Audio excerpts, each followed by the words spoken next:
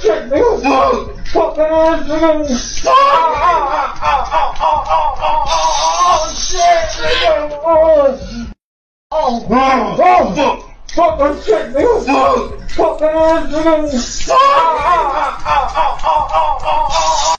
So ever since the news broke about allegations between a sexual relationship with Puff, Sean Combs, and Meek Mills. I don't know Meek Mill's real name.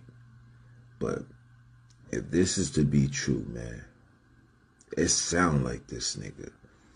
But if it's true, bro, your career's done, son.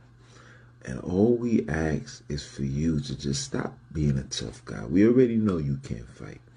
Now, the next question is, I need to speak to your boss. You know, the $500 million man that's acting like he's the biggest hustler, grinder, he got all the money. I need to know if he was bending over too. Because you look kind of suspect too, bro. Is that why you guys got to keep wearing glasses to hide your face, man? Listen.